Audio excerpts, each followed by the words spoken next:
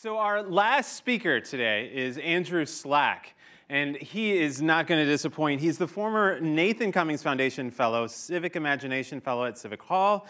He's the creator of the Harry Potter Alliance, which is a worldwide organization changing the world by making activism accessible through the power of story. I'm excited to have him here. Andrew.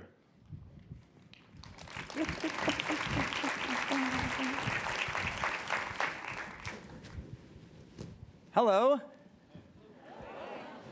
Good, nice response. Where did my slide thing go? There it is, good. I need to see what I'm saying. Hi, my name is Andrew Slack. What's your name? I didn't catch that. Anyway, I'm so excited to be here. I'm excited to be looking at your faces, and I want to tell you a story about a movement to imagine better. Now, today, that story is going to begin, and we're going to close off with Santa Claus. Now, I'm Jewish. Shalom. Growing up in the US, Santa is a big deal, and I grew up believing in Santa Claus. I'm the little one. I'm so cute. This is where you're supposed to go like, thank you. So Santa, for me, was a time of magic, a time of mystery, a time of what's going on in the North Pole, what's going on in his house, how the heck does he get to so many houses at once? It's amazing. Is he a ninja? And childhood for me was a truly magical experience. Flash forward 20 years. 23, out of college, There was my parents' messy divorce. There was my insecurity around dating. There was loved ones who were addicted to substance abuses and the opioid epidemic and loan payments I couldn't afford and trying to figure out what my meaning was. And it was feeling like the magic of that childhood Santa universe was getting sucked out. And then Harry Potter came to my doorstep. Who here has read Harry Potter? Okay, cool. Cool. Now, for those who did not raise your hands, just so you know, Harry Potter happens to be a very popular book series. And I did not want to read the books, but the kids I was working with encouraged me to read them, and when I opened that book, it opened up that world of magic and mystery from childhood. It opened up that sense of imagination, that sense of play. And Harry's world of Hogwarts opened up a world of childlike wonder for me, a world that everywhere I went from that point on, I was excited to read Harry Potter. Lines at the post office suddenly became exciting because I could read Harry Potter. I finally had a girlfriend, and I was excited when she would fall asleep because I could read Harry Potter. This was my life. I was just walking around telling people, have you read the good book? Have you heard the good news? It's Harry Potter. And I'm running around just talking about Harry Potter. And then when I delved into the fan community, I could not believe how creative it was with music and Quidditch and podcasts and conferences and on and on and on. And then I grew a little frustrated because if Harry Potter were in our world, he would do more than simply talk about how awesome it is to be Harry Potter. He would fight for justice in our world the way he fought for justice in his. He starts a student activist group called Dumbledore's Army, yeah. And so I thought, what if we created the Harry Potter Alliance and we made it a Dumbledore's Army for our world? Essentially became a community organizer in the Harry Potter fan community, and slowly but surely fans caught on and they loved this idea. Flash forward 12 years and the Harry Potter Alliance, without my leadership anymore, is being led by so many incredible leaders, including close to 300 chapters in 30 countries, approximately, in 6 continents. We've sent 5 cargo planes to Haiti. We've built libraries across the world. We've gotten Warner Brothers to make all Harry Potter chocolate fair trade or UTZ certified. We've gotten J.K. Rowling to praise us in Time magazine. What? We've got amazing, it's been an extraordinary and magical adventure, to say the least. We've worked on LGBTQ issues, on issues about undocumented Americans, AKA Muggle-born Americans, and helping people come out, because if Harry Potter has taught us anything, it's that no one should have to live in a closet or a cupboard in Harry's. Okay, specifically. And then in 2008, J.K. Rowling gave this incredible commencement speech at Harvard, and she said that we do not need magic to transform the world. We carry all the power we need inside of us already. We have the power to imagine. We have the power to imagine better. And this inspired me to feel like, you know what? People keep being like, you're the Harry Potter guy. I'm like, that's not enough. We got to do more. Because the reality is that when I put down that last book, I was so freaking sad to say goodbye to that world. I opened it up again, but Hogwarts begins when you leave.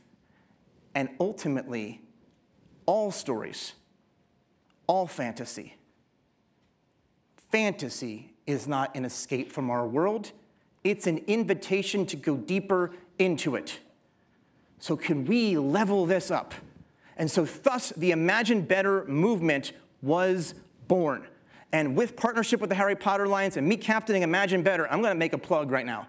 Because Imagine Better has been so behind the scenes, and now I'm like coming out and being like, join Imagine Better. So go to imaginebetter.org. Right now it's just a Facebook group. Join it, please, because we need you, and we're going to imagine better communities. We've scaled things up with popular culture. With Superman is an immigrant. I don't know if you realize this, but Superman is an immigrant. He's also a refugee. He comes to this country without papers in the dead of night. And our country could not be a superpower without the superpowers of our newcomers. We did a campaign. We have the Hamilton Alliance because, you know, that bastard orphan son of a whore is an immigrant. I could do the whole album. I'm going to skip that right now. He's an immigrant because immigrants, we get. You guys have to wake up. Immigrants, we. Good, and most of us are from immigration stories. So many of us are. We did a campaign around Hunger Games and economic equality. Can I get a? Someone made the Mockingjay symbol. Yes, we did this. Elizabeth Warren was involved. Fight for 15 was involved. This was Walmart Watch was involved. We tackled the Star Wars fan community. Star Wars is a big deal. Don't know if you heard of it, but it's big. Star Wars Day is May the 4th, for May the 4th be with you. We just worked with the Star Wars fan community to redefine what it is, because you can't learn the Force without a good teacher. So on May the 4th every year from now on, which happens to take place during National Teacher Appreciation Week, people are writing about teachers that they appreciate in their lives. They're advocating for public schools, and they're putting the hashtag #TeachMeYouDid, because in Yoda speak, teach me you did. We held this really awesome event at Housing Works, and that's me, but this is also the creator of The Daily Show, Liz Winstead. That's Barry Tunde Thurston up there. There was a group called Urban Word. They were incredible. And there's been some amazing things that have been going on. Who was at the Women's March? Yeah, it was amazing on so many levels. And these are just some pictures of the use of popular culture on these signs. They were like incredible. Harry Potter, Kimmy Schmidt. Like it was coming out of the woodwork. It was incredible. And it made me think, man, I've been to Comic-Con a lot because I'm a professional nerd.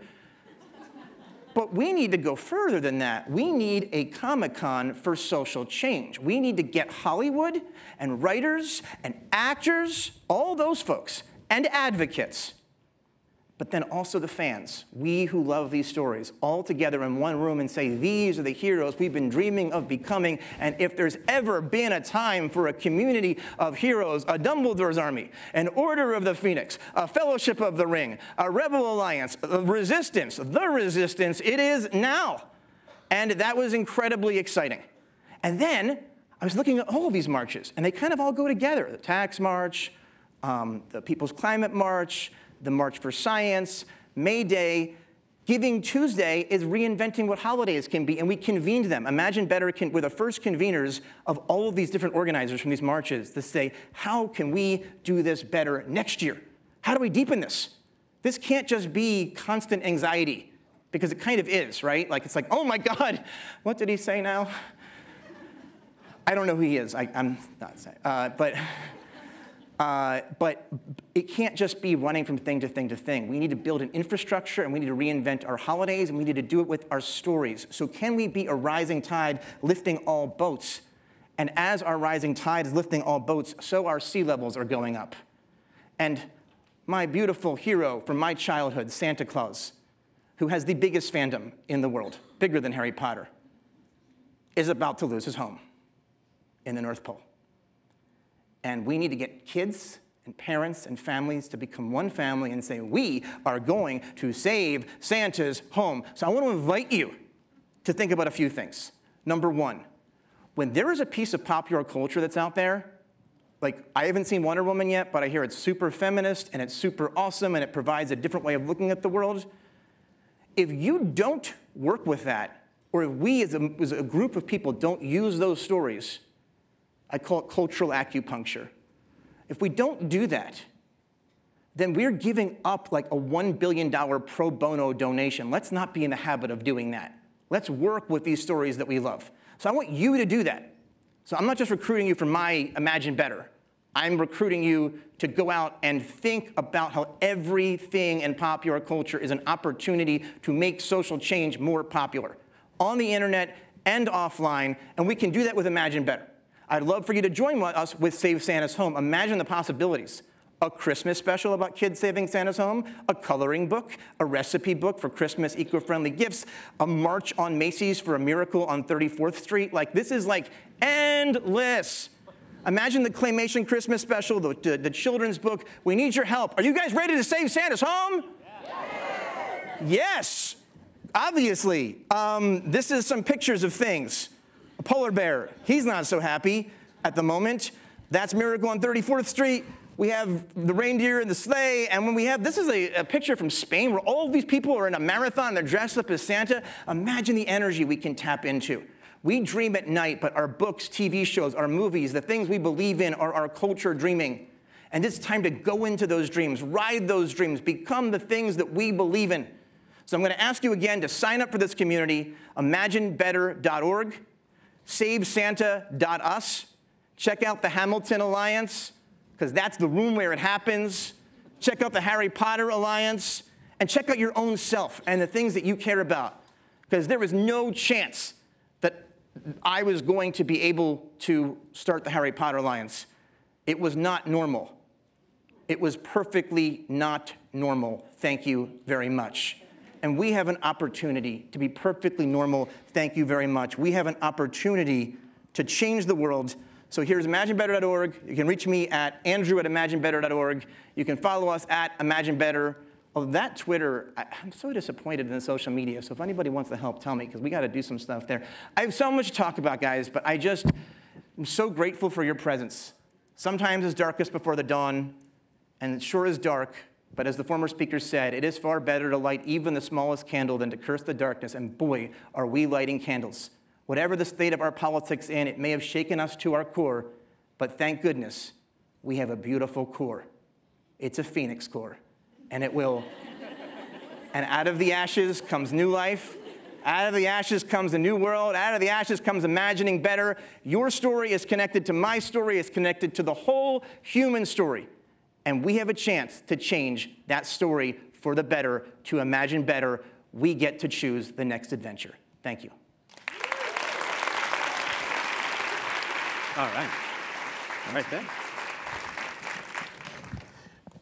We've got some questions. Okay. All right. Well, let's dive in. So how do you avoid duplicating good work already happening in the spaces by other organizations? That's a really good question. Okay, that's a question that's going to require too much time. So if the person who asked that, please. There were 12 votes. Okay. So duplication is a very messy subject, because on the one hand, you don't want to duplicate and reinvent the wheel. You also don't want to get into territorialism. But at the same time, the same message being heard again and again and again, that helps.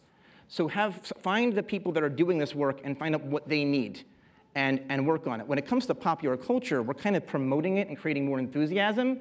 So that's not really duplication, unless there's like 3 fan activist groups, in which case we need to create a fan activist network, or FAN, which is what we're building with Imagine Better. That's the best answer I can give, the short answer. How do you deal with copyright? I don't know how you deal with copyright. I don't. We're protected much more so than people think. You know, you can own intellectual property, but you can't own the intellect. Nothing we're doing is new. This is how storytelling has always been done. And we are protected by parody law and fair use law. We don't claim to represent the authors or the companies. But we have negotiated with Warner Brothers, and it turns out, I think they like me. I don't know how that happened. Yeah, Lionsgate didn't at first. They actually sent a cease and desist letter on the first night that that Hunger Games came out. So I sent it to the press, and can I curse? Sure. Judd Apatow tweeted, "Doesn't Lionsgate have enough fucking money?"